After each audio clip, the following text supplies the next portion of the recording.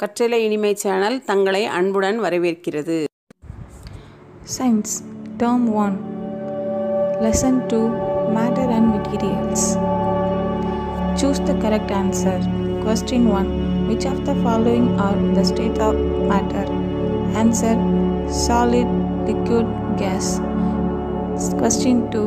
Which of the following is a solid? Answer: apple. Question 3. Jute fiber is obtained from. Answer: stem. Fill in the blanks. Question 1. Black and annual soil is suitable for growing cotton. Question 2. The process of making cotton yarn from cotton fiber is spinning. Question 3. Ginning is done to separate raw fibers from the seeds. Question 4. Synthetic fiber is also called artificial fiber. Question 5. Woolen cloths are manufactured from animals. Match the following: yarn, spinning, lint, ginning, fabrics, weaving, rayon, wood pulp, jute, stem. Say true or false.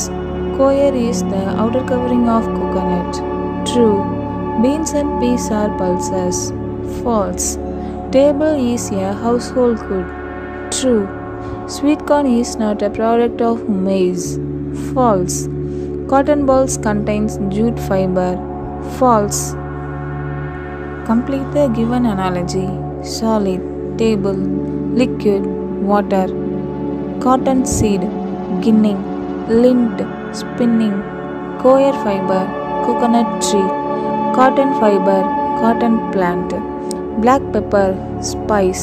Sweet corn, cereal. Answer in brief. Question number 1. What is known as ginning? The raw fibers are separated from the seed by a process is known as ginning. Give 2 examples for food products made from wheat. Wheat products are breads, cakes, pasta, wheat jam, and cracked wheat. What are synthetic fibers? The fibers are made by human beings with the help of chemical process are called synthetic fibers or man-made fibers. For example, rayon, nylon, polyester, acrylic. What is known as upthrust?